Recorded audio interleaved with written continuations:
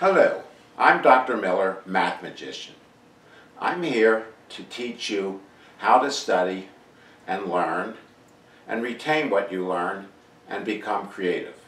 And I'm going to use the magic square as a paradigm for this.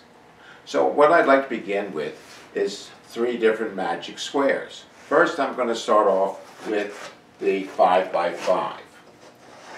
And what I do is follow a set of rules. Move on a right diagonal, when off the board, move to the opposite side, and blocked, move down 1. So let's begin by putting our number in the middle square. Okay, so I move on my right diagonal, off the board, to the opposite side. Continue moving on my right diagonal, off the board, to the opposite side. And now we reach our first block. I can't put the 6 there because the 1 is there already. So I drop down 1. Continue along. 7, 8, 9, off the board, drop down 1. Move up in the diagonal, off the board, move to the opposite side. Now I come to another block. So I move down 1. And I continue moving up on this right diagonal until I get to a corner. And when I'm in a corner, I discover that my off the board does not work. So I'm going to consider this a block. Move on a diagonal, off the board, 19, 20, a block again. So I drop down 1, continue on a diagonal, off the board again. Off the board, and now I've completed my magic square. And these numbers all add up to 65 in the horizontal, in the vertical, and along each of the major diagonals. Now what we would like to do is to move on to a more complicated magic square, a 10 by 10 magic square. And what we're going to do is we're going to use this magic square here as the model. We're going to use the same movement, but instead of putting 1 number down at a time, we're going to put 2 numbers down at a time, or 4 numbers down at a time.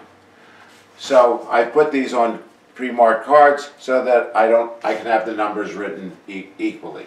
But we need a scheme for deciding how to put these numbers on. And so what we have is we have 3 ways that we can put our numbers on. Either as an X, 1, 2, 3, 4, as a Y, which is a reverse U, 1, 2, 3, 4, or as a Z, which is a forward U. And we've learned from analyzing these numbers that we're putting numbers in the vertical direction.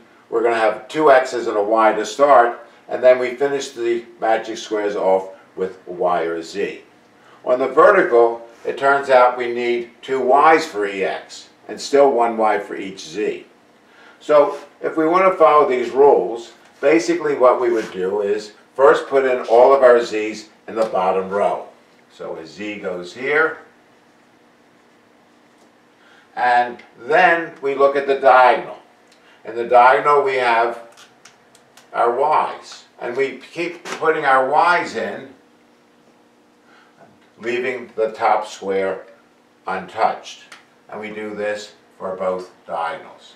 Now, we go back to our vertical thing, and we find that in this case here, that what we want to do is to have 2 X's in there. So I have 2 X's there, I put a Y here and a Y here, an X here, an X here, I'm okay, 2 X's here, a Y to complete this out, 1 X, 1 X, 2 X's again, and Y's to complete it out. So that's basically the pattern that I'm going to use to put my numbers up. And in doing this, I'm going to be able to get a 10 by 10 magic square. So let's do the same thing we did before. We start in the middle. 1, 2, 3, 4. Off the board, This is the Z direction, so it's a U, 5, 6, 7, 8.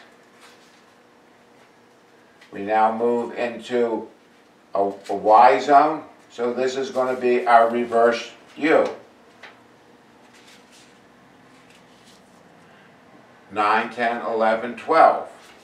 We're off the board, so we move to the other side. 13, 14, 15, 16. We're still in a Y zone. We take our next set of 4 numbers, 17, 18, 19, 20, and now we've reached our first block. So we drop down 1 and we're in an X zone, so an X pattern, 21, 22, 23, 24. We continue on our diagonal. We're still in an X zone. You can look at the box here to see what's happening there. 25, 26, 27, 28. We're still in the next zone up here, 29, 30, 31, 32. And now we're off the board, drop down to the bottom, and we're now in a Z zone. 33, 34, 35, 36, a U. We now move up on a right diagonal. Takes us to the opposite side. 37, 38, 39, 40. I reversed U because we're in the Y direction. We hit a block, so we drop down 1, a U, 41, 42, 43, 44. We move back into the Y area, 45, 46, 47, 48. Continuing up the line, 49, 50, 51, 52. 53, 54, 55, 56, a reversed U. And now in the X zone again. 57, 58, 59, 60. Off the board a block, so we drop down 1, 61, 62, 63, 64. Off, over, 65, 66, 67, 68. We move up, we drop down, 69, 70, 71, 72, our U. Back in the Y direction, 73, 74, 75, 76. Back in the next direction, 77, 78, 79, 80, a block. We drop down into the Y zone, 81, 82, 83, 84, our backward U. We continue up here, 85, 86, 87, 88. Off the board, over to the other side, which is our X. We now continue up, and we're now at 93, 94, 95, 96, and we come down here, and we have 97, 98, 99, 100. Now, if you take a look, you can see that this pattern matches it. Here's my 2 X's here, my 2 X's here, my 2 X's here, my 2 X's here, and my 2 X's there. These will all add up to a 505 in the various directions. Okay, to illustrate this in more detail, let's go to one more level of complexity, and that is the 14 by 14 magic square. Now let us do the 7 by 7 magic square, which when we break it into halves like we did with the 5 by 5, we get a 14 by 14 magic square. And now we're going to show how we're building up the complexity by building upon the basics. So we're going to use the same concept that we did with the 5 by 5 magic square. In this case, what we find is that when we put our 2 X's and Y, we then have 2 Y's and Z's in order to make it 7 by 7. So, the first thing we do, the rule was, put our Z's at the bottom. Okay, so those bottom 2 rows get Z's in them.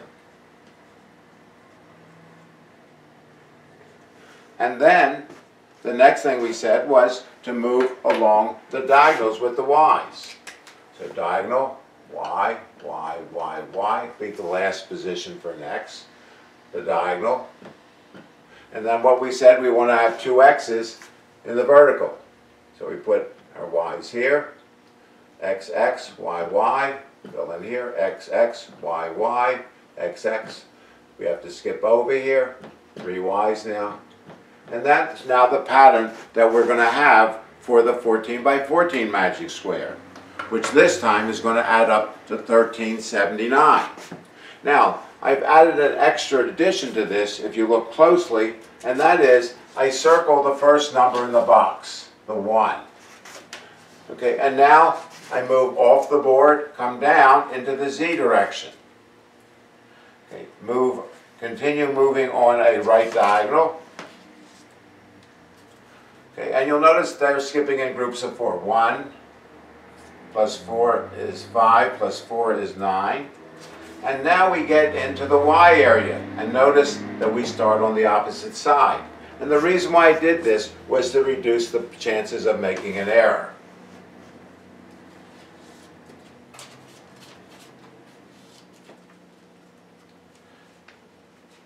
And now we get to our first block. Okay, and notice 25, 26, 27, 28. So we drop down 1. 29, 30, 31, 32. Move over. Move up. And as you can see that once we got the swing of it and the pattern, that it's easy to do. Now my concern has been in terms of making errors. So I could easily write the numbers in the wrong direction, and when you're doing this, and you're not going to pre-do the numbers like I've done, when you do your little square in here, what you will end up doing is writing your numbers like this. So starting off 1, 2, 3, 4, and then you move up and you drop down, and since this is a Z, it would be 5, 6, 7, 8. And then moving up again, this would be still a Z, so it's 9, 10, 11, 12, Y. So now we start on this side, 13, 14, 15, 16. Okay, and you can see we are matching the numbers that we have, but I have often made a mistake by putting a Y as a Z or a Z, or forgetting to do an X pattern. Now I forgot where I left off, but here it is, 36. We're in the white zone again, or the X zone. 37, 38, 39, 40. 41, and you can see why I put in the corner, because I would tend to look at that corner most of the time. Okay, coming over here, 45, 46, 47, 48, the backward U. We come up here, and we put this in, 49, 50, 51, 52. Okay, and at this particular point in time, I see that I have made a mistake. Okay, so can I correct my mistake quickly? Okay, so one of the things which I've observed right here is that, and I will stop for a minute. I've made a mistake. Well, if I go through carefully, what I will have discovered is that when I was coming up through here, 30, 29, 30, 31, 32, I put this in the wrong place. It should have been over here. Okay, 33, then I have to jump to 37. And now what I see is that I have a block, so this would drop down 1, 41, 2, 3, 4, and 45 here was in the wrong place, so I put it up here. I come over here, the 49 is here. I now pick up my numbers, and I've at 50, 53, 54, 55, 56. I'm off the board, come down, 57, 58, 9, continue in the blue region. And you can see why the color marking ahead of time helped me out, because I wouldn't have found the error when I was in the wrong zone. Block, drop down 1, continue up.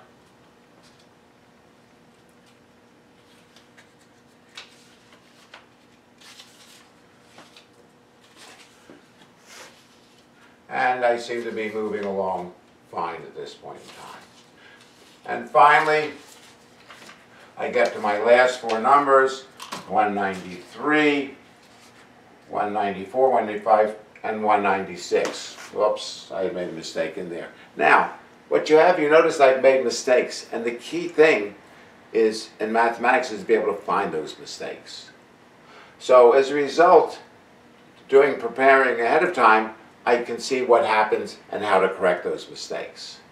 Now the other thing that I've done, which I can't do on the board here, is I do this on an Excel worksheet. And so I can do a summation of the columns, and I can see that they will add up to 1379 along the major diagonals, vertical and horizontal.